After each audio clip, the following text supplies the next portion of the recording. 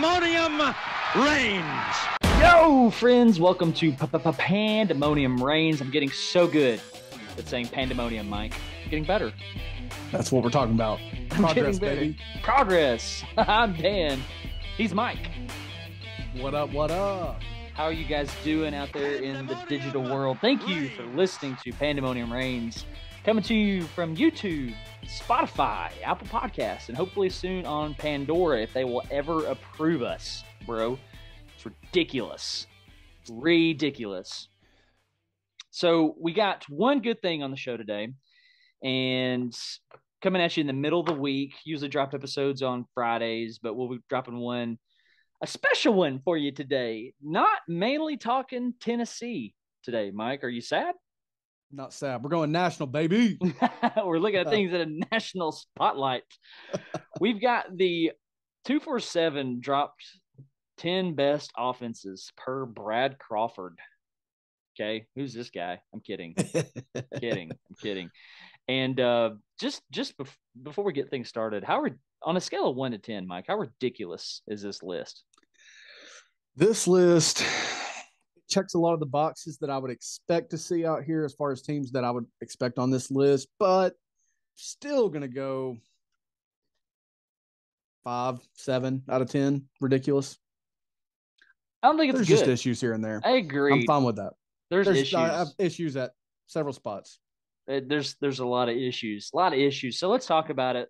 I tell you what, let's if you're listening out there, maybe you haven't seen this list, let's just bring it to you by surprise. Let's work backwards down to the one spot.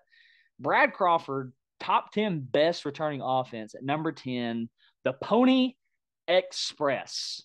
SMU. What do you think? Do they deserve to be on this list? Do they not? I mean, should we even be considering Group 5 schools? Talk to me. That's a good point.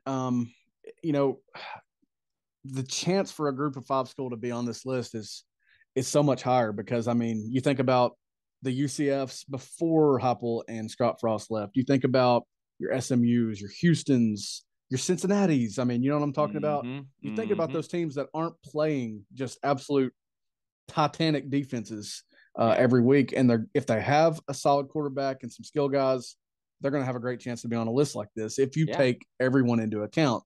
Yes. Then again, if you remove them from this list, if you have separate lists, you have a Power 5, you have a Group of 5. Think about what a snoozer that Group of 5 list would be, man. Oh my gosh, right. I couldn't dedicate the time to read it. Right.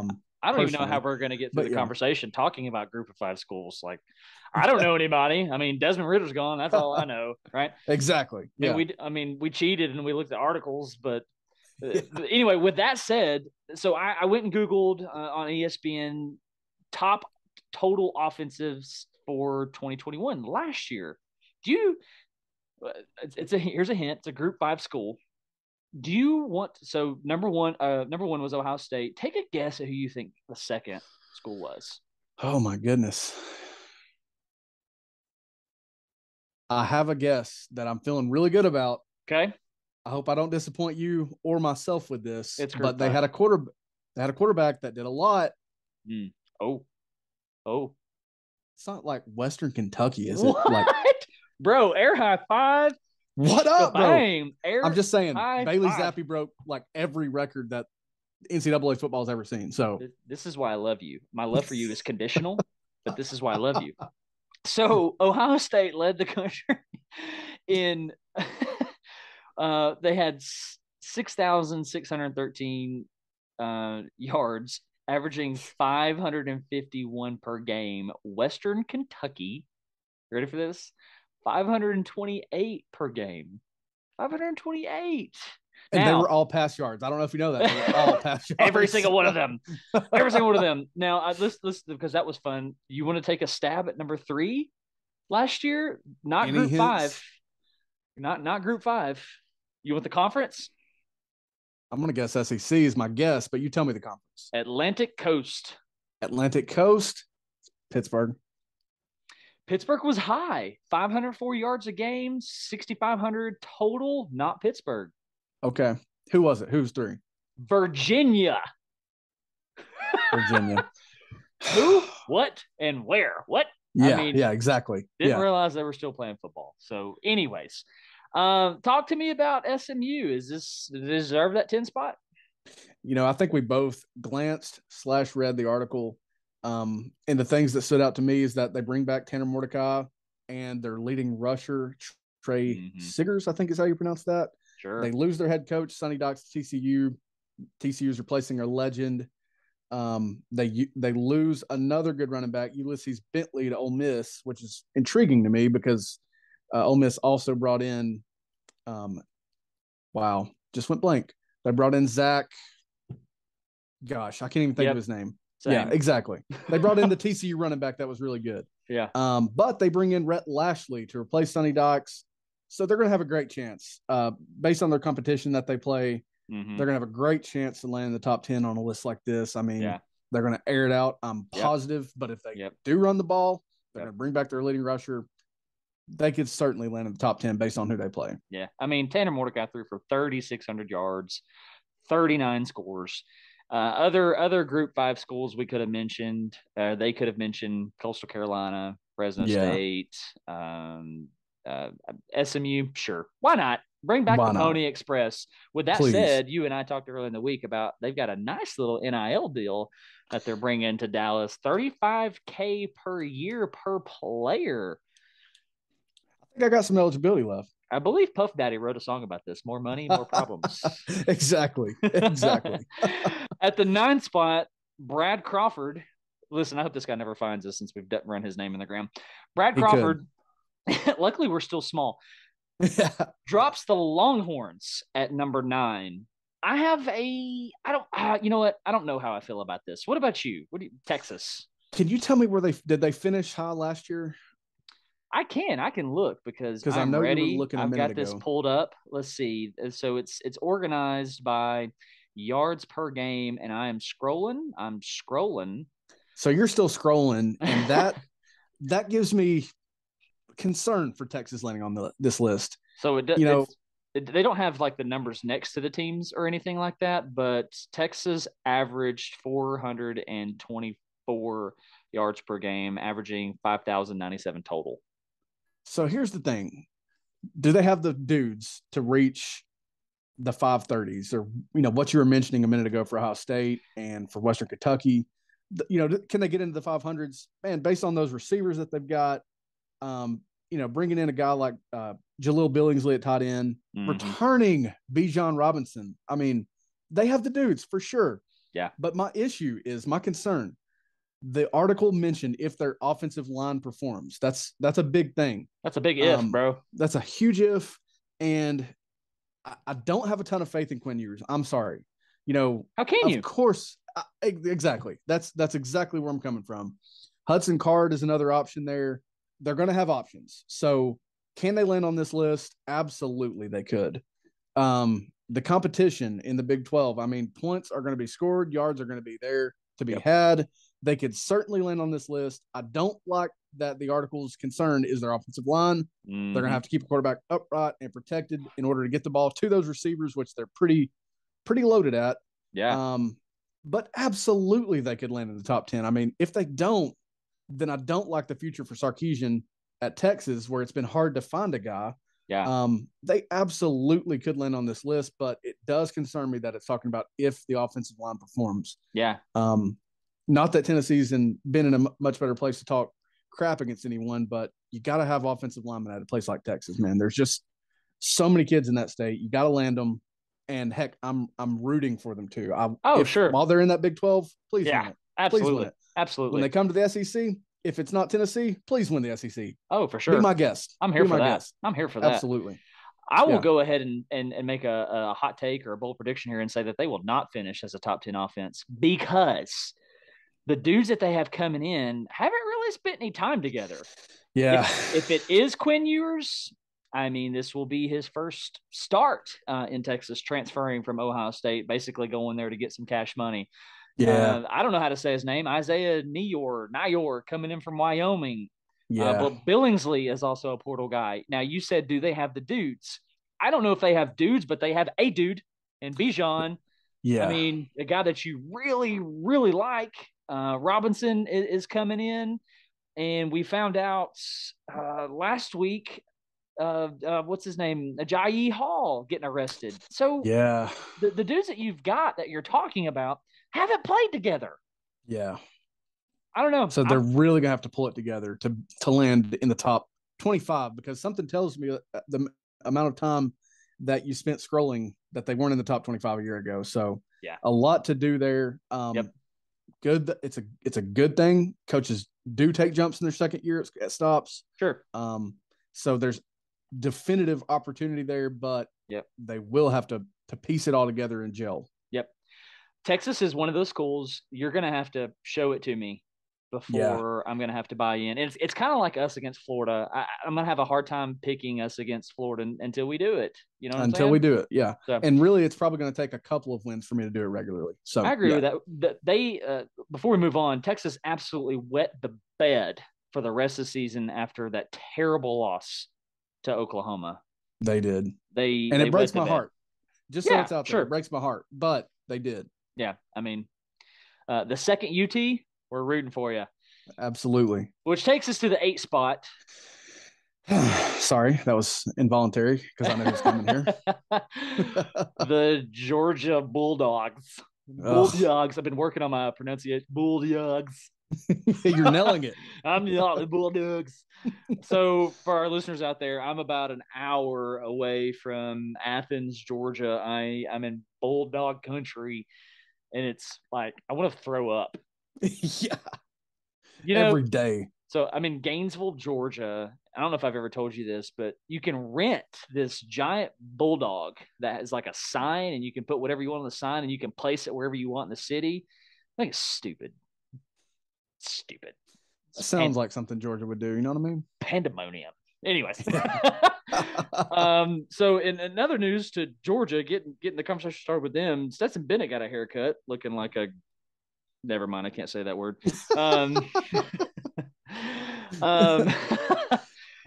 Talk to me about Georgia. They're losing a lot, man.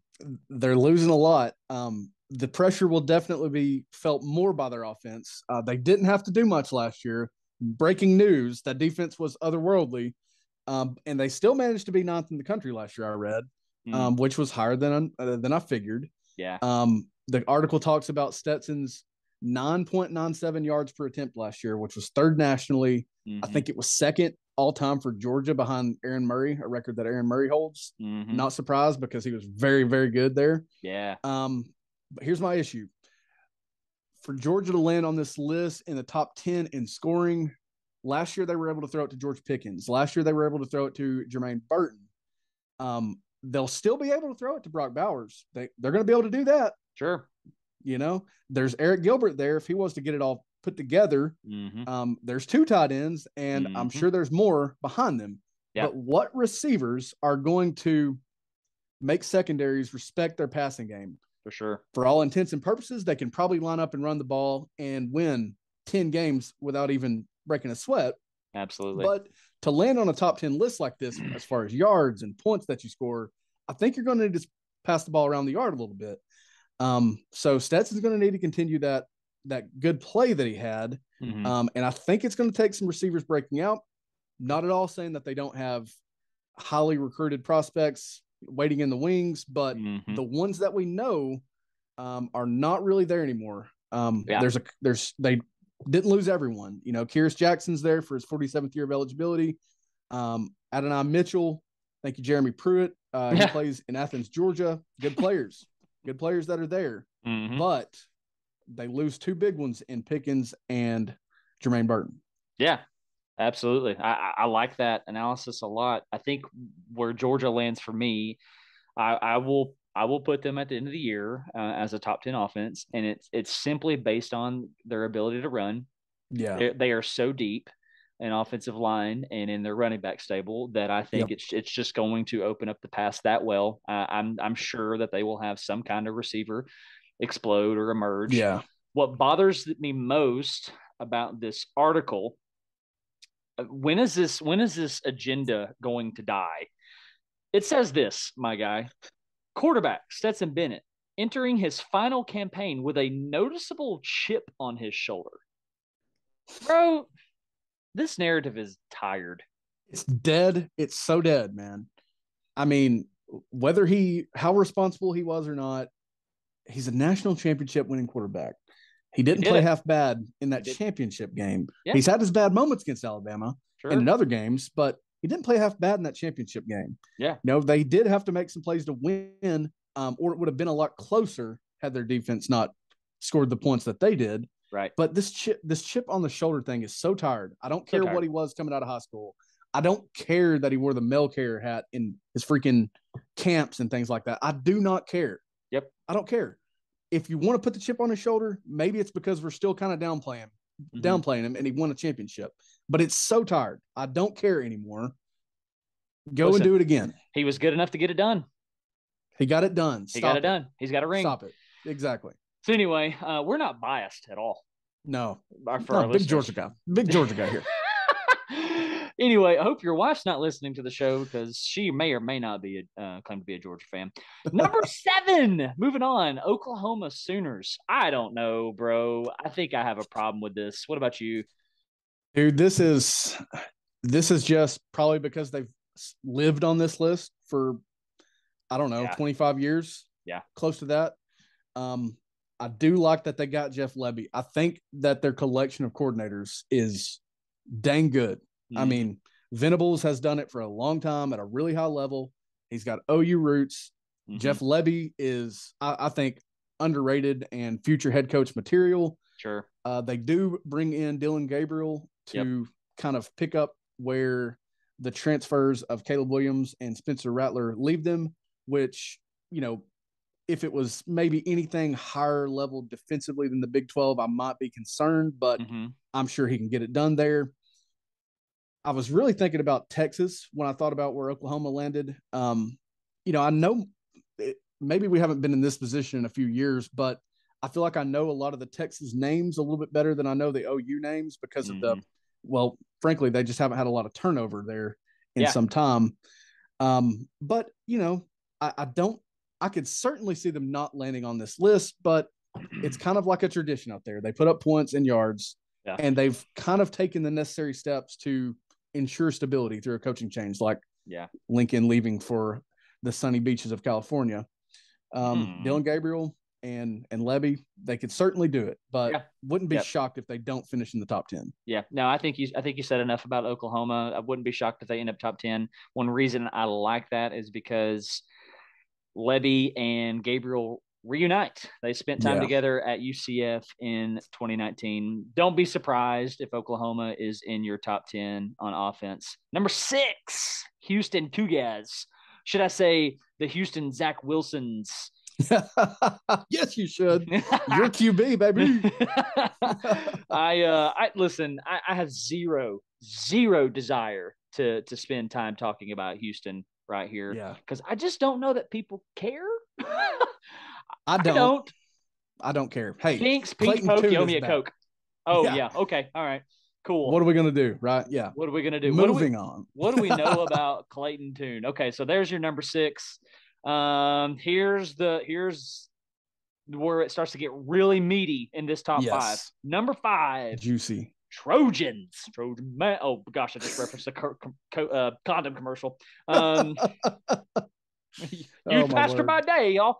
So Southern California Trojans, are they going to be a top 10 offense at the end of the year? Man, if they're not a top 10, if they're not a top 5 offense, then they need to fire everybody. I mean, they performed like college football free agency at its best. They got receivers. They've got receivers stacked up, and then they bring in Jordan Addison. It's never that hard to find a quarterback at Southern Cal despite their drop-offs, and they bring in Caleb Williams with their head coach. There was definitely not tampering. Don't even think about it. If they don't land on the top 5 offenses for 2022, it ain't going to work there, dude. Like, you can't convince me otherwise. Like, they should be there. They should run away with that conference because of the firepower that they have. Can they stop anybody? Don't know. Don't care. If they can't stop anybody, that means they'll score more points because they're going to be competing to win the game that way. So if they don't land top 5, forget about it, dude. It's not going to happen for Lincoln. They have to land top 5. Like, they have to. Not to mention, and I could be wrong here, but that conference right now, I think, is just a joke. I think it's in shambles, man. There's one team that I look at in that conference, and as a Tennessee fan, I go, I don't want to play them, and it's not Southern California. It's Utah. I look at Utah and I go, I do not want to play those guys. Yeah. But I think you said it best. If Southern California is not a top 10 team in offense by the end of this year, what a freaking disappointment. I go back to what we said previous about LeBron James and Dwayne Wade and Chris Bosh's first year. I think there's going to be a little bit of a chemistry issue there. Yeah. But I won't be surprised if they turn it on, because the competition out there is garbage. Yeah. Garbage. So anyway, number 4, I find low. I find really low. I wrote that down as well. The Amabala. Amabala. We just love Alabama. We just love them. Amabala. Crimson Tide. How many teeth? Excuse me. How many? Got me. Oh gosh, what are they going to be a top 10 total offense at the end of the year? Oh, wait, before you say anything, I'm going to count to 3. It's going to be yes or no. You say yes or no. We'll go at the same time. Top 10 offense. Wait. Let's do this. Top 3 offense. All right, let's do it. Ready? All right, here we go. Yeah. 1, 2, 3. Yes. Yes. 100% yes. Yes. Dude. Yes. I've praised Bryce Young more than I wanted to already in the few episodes we've done of this podcast. I think he's remarkable. Their offensive line is going to bounce back. You can just feel it. Like, yeah, it's just like death taxes, and Alabama offensive line is going to be fine. Yeah. Receiver position is going to be fine because a guy like Bryce Young is going to ensure that they're fine. They've recruited lights out at the position for 10 years now. They've been a factory at the position. I mean, they're going to be fine. Yep. They bring in Jahmyr Gibbs. What a freaking cherry on top that is, man. Thought we had him. Multiple times I thought we had him. I mean, it's too low. It's too low. I won't go as far as to say that fire them if they don't land top 3 or higher, but they certainly have the potential to, because Bryce Young, man, he's such a stud. Yeah. They bring in Jermaine Burton that we talked about from Georgia. I'm a little bit hypocritical here, excuse me. Sure. Where I talked about Georgia not having the receivers that we know of and losing guys. Alabama's losing them, and I don't care, because Bryce Young in that offensive line is just levels for me above Stetson Bennett. Right. They're going to be fine if they don't finish top 3 or higher. Really, I'm thinking 1, 2. I'm confused at that point if they don't. I don't get it. If you're looking at this and you're a listener, you might be saying, now, wait a second, you dogged Texas because you've got all these newcomers coming in and their ability to play together. Okay, you would be correct. In Jahmyr Gibbs coming into Tuscaloosa, Jermaine Burton coming into Tuscaloosa, Tyler Harrell coming into Tuscaloosa, a lot of transfers here. So you have that. I get that. But I think the major difference here between a school like Texas and Alabama is Quinn Ewers and Young. There's just not a comparison. Not even. Young is proven. And not to mention, we've had this offseason for Alabama's offensive line to get healthy. That was their issue towards the end of the year. I think if those guys stay healthy, that national championship game is different. Just like we've talked about the receivers not getting hurt in that championship game, if the offensive line's healthy, that's just another factor that could have tilted that game their way. Yep. Matter of fact, before we move on, I've got Bama as the second best offense in the country. It will be a head-to-head between them and the team that we'll discuss in a minute. Yep. For that matter. Which leads us to, I just don't get this, especially after what's happened. Yeah. The Wake Forest Baptists, I think they're Baptist anyway, the Demon Deacons. What in the world? So is it because of the competition? Was this put together before the news broke on Sam Hartman? I can actually answer that because that was my thought. In fact, I wrote it down before I read the article. I said this was obviously pre-Hartman news, but no. It referenced Hartman and the unfortunate situation for that young man, that it does hinge on his availability and his health, but that the wide receivers that they have and Dave Clawson as an offensive mind, the competition obviously could set up for them in the ACC. I still think if everything went to plan for Wake Forest, they're probably on the back half of this top 10 for me if they put it all together and land here, because I don't know where they finished last year, but I just don't see them outperforming your USC that I'm expecting big things from, your Alabama that I'm obviously expecting big things from, teams that performed well last year and could take a jump, hit Tennessee. And we haven't even talked about Ohio State yet. We'll get to them in a minute. This is just too high for me, man. Yeah. It could obviously happen because the ACC and Hartman is really, really good if he's healthy. And heck, I'm rooting for him to be. Yeah. But, it doesn't matter to me. It just does not matter to me. I think other teams will outperform them, even considering all those other factors that we mentioned. Yeah, my question goes to, if it's not Hartman, who is it? Now, granted, we are talking about Wake Forest, so they're not going to catch the media's national spotlight a lot. They're just not going to catch a lot of attention. But according to this article, it says it could be a guy by the name of Michael Kern. Here's my problem with that. I'm not sure I care what your name is, because Hartman is good for 4,200 yards and 39 scores.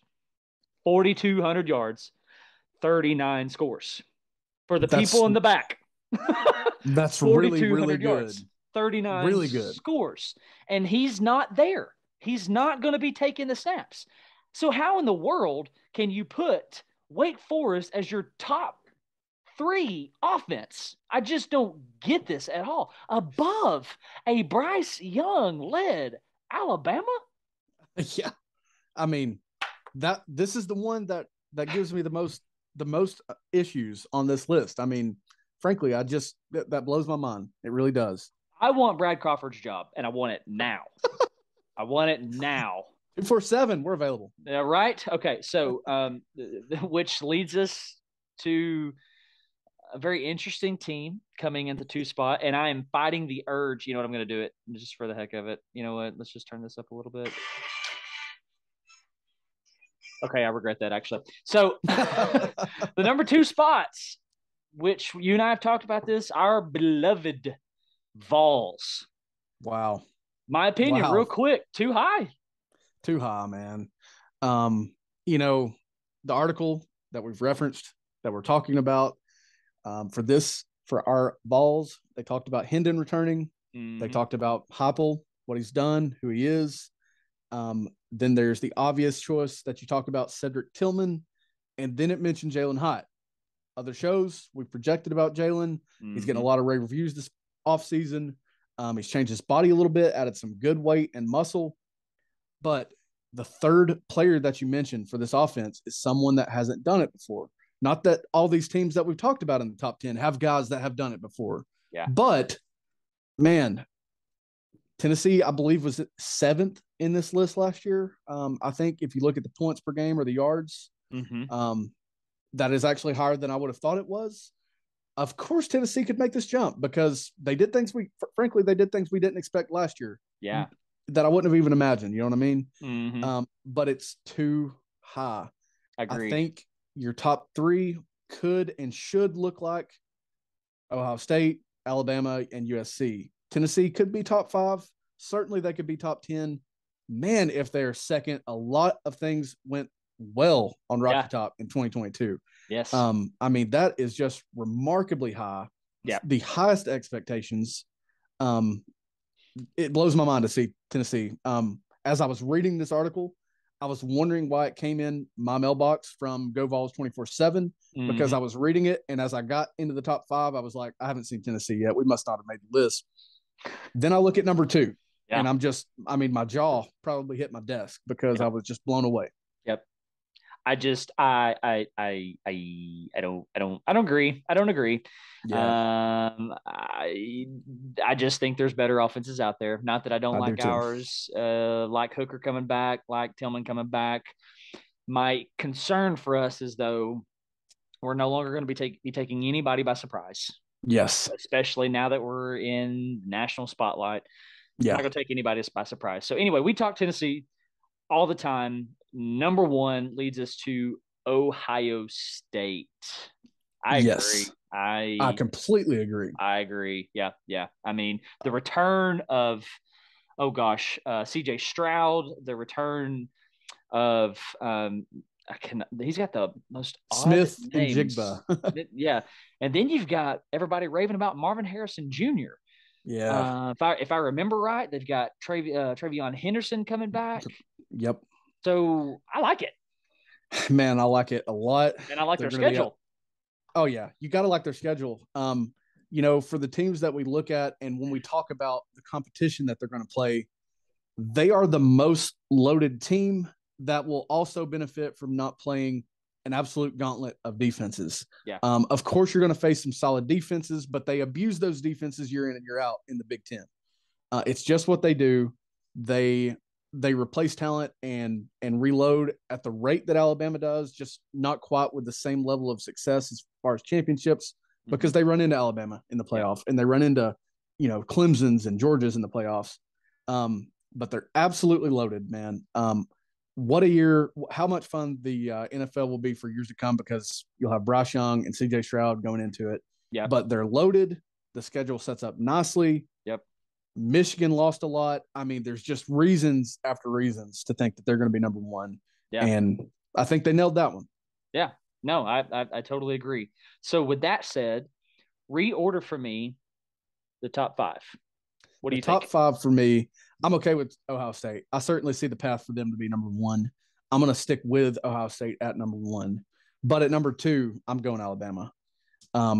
Just everything we said about them, Bryce Young, transfers and speed, enough said. They're number two for me. This is where it gets interesting for me. I feel like I'm just going chalk here with the remarks that I've made. I'm going to go USC at number three because the competition level, Caleb Williams, Lincoln Riley. It's just what they do, man. It's just what they do. Their offense is loaded. Their defense is not quite as loaded. Does it take some time to get it rolling? I really don't think so, because I just think their schedule is going to allow for whatever they want to do. Their schedule is going to allow for them to get into shootouts and win those shootouts. It is. Absolutely it is. And frankly, I don't think there will be many teams equipped to shoot out with that caliber of offense in that conference. So I'm going to go USC at 3. Man, where to go at number 4? Goodness. I have a big contingency here. If you look at the list of 10 here,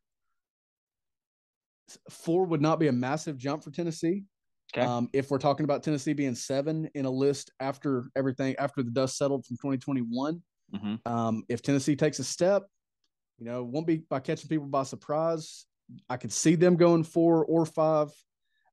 If Hartman plays at Wake Forest, I could certainly see them being in the top 5. But he's not. If he's not available, ain't happening.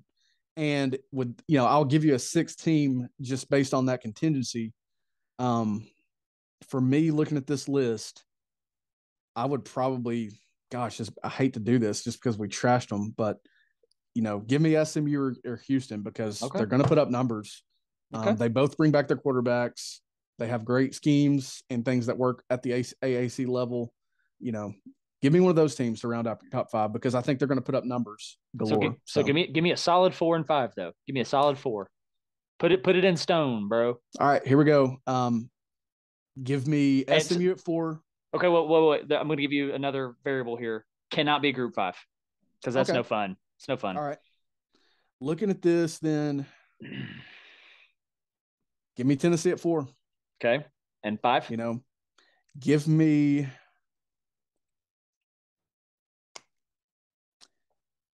Man, this is tough. Looking at this list, give me Oklahoma at 5, because again, competition level, reuniting quarterback and coordinator. Give me Oklahoma at 5. Okay, so the only differences in our top 5, our top 3 is the exact same. Our 4 and 5 are just reversed. I've got OU at 4 and I got Tennessee at 5, and it's basically because of the strength of schedule. Sure, that's totally fair. Way the schedule rolls out. Let me ask you 2 more things before we bounce off here. We got just a few minutes left. Give me a team that's not on this top 10 list, Power 5, that will be by the end of the year. That will be on this list. Man, that is tough as well. I've got two that I can go ahead and throw at you. I'm gonna give you one that I think will be on the list, and then I got another one to throw at you that I believe is like a hot take sleeper. Okay. Okay. So Okay. the team that I think that's going to be on this list by the end of the year, call me crazy, but Michigan. Michigan. They came to mind when I was considering who to answer with because, well, frankly, the quarterback experience. They have running backs and receivers that I like, Yeah. and they have had good offensive line play, Yep. despite the issues that they've had there. So, Yep. yeah, absolutely, I could see Michigan. I'm going to go a slightly different direction on this. I'm going south here. Okay. And I'm going to take a chance on Miami. They've added a lot of transfer pieces. Whoa. They have a quarterback okay. that's garnering a lot of hype as well. I do like Mario Cristobal. Goodness knows they'll probably have offensive line play. If they don't have it this year, they're going to put it together within the next couple of years. I'm going to bet on Miami. Okay. I don't love Van Dyke as much as other quarterback prospects that we've talked about, but he's a fine quarterback. And again, competition level that they play in the ACC, defenses that they face. I'm going to take a bet on Miami. Okay. Miami. All right. There's another team that we could throw out there just based on what you said or triggered a thought here with Van Dyke at Q in Miami is O'Leary at NC State. That's a good answer. They're going to put up points. They are going to put up points, and they're getting a lot of hype entering the season. Yep. So here's my sleeper, though. Let's hear it. I'm going to come at you from nowhere. Let's hear it. Florida State. Okay, because what we're entering year 3 or 4 with Norvell, I think things are going to finally come together for these guys. Culture is starting to shift for those guys. You got who your Q coming back is. I'm going to say that they're going to be a top 10 offense. And ready for this? I say that they are going to be responsible for the upset of the year. Okay. I say they beat Clemson. Hey, that would be truly exciting because they've just been in a deep, deep pit down there. And it's now or never. It's now or never for them. So I think Dabo is going to hang on to Uiagalelei till his dying death. I could be wrong about that. I hope I'm wrong about that because I would love to see Clemson in the playoff. However, I think Florida State's going to catch them. Okay. I've got a hot take for you, and it's not a scorching hot take. Okay. But it's a team that I was surprised not to be on this list, if I'm honest. Okay. Perhaps Miami might even be a hotter take. But you ready? Yep. Texas A&M. I can't believe they didn't get mentioned for this, man. Haynes King is healthy. Jimbo's a quarterback guy. I hear They've you. got freaking weapons. But do they know what they have in Haynes King? Do they know? They don't, but they are excited about him, and I do think that Jimbo can certainly raise up a quarterback in that offense and the options that they've got. So I'm going to go that direction, as kind of sick as it makes me as well. But I think that there's someone that not a lot of people are talking about when it doesn't pertain to NIL and recruiting for Texas A&M. Okay. All right. Well, hey, I mean, you know what? I kind of hope you're wrong. I'm ready. I'm ready for them to be done. I'm over it. I hear you. Well, we're in the last 60 seconds of the show. Thank you guys for tuning in, for listening. At some point, we need to talk about Jordan Rogers' top 5 quarterback list because it goes like this: Will Rogers, KJ Jefferson, Hendon Hooker, Spencer Rattler, okay, and then Bryce Young. But anyway, we love you guys. We're Pandemonium Reigns. I'm Dan. He's Mike. Make sure you check us out on Spotify, on YouTube, on Apple Podcasts, on all the things. Thank you so much for listening. Make sure you subscribe. Tell your friends. Tell your mama. Tell your daddy. Tell your grandma in Arkansas. You got it? We love you guys. Love you guys. See ya. Pandemonium Reigns.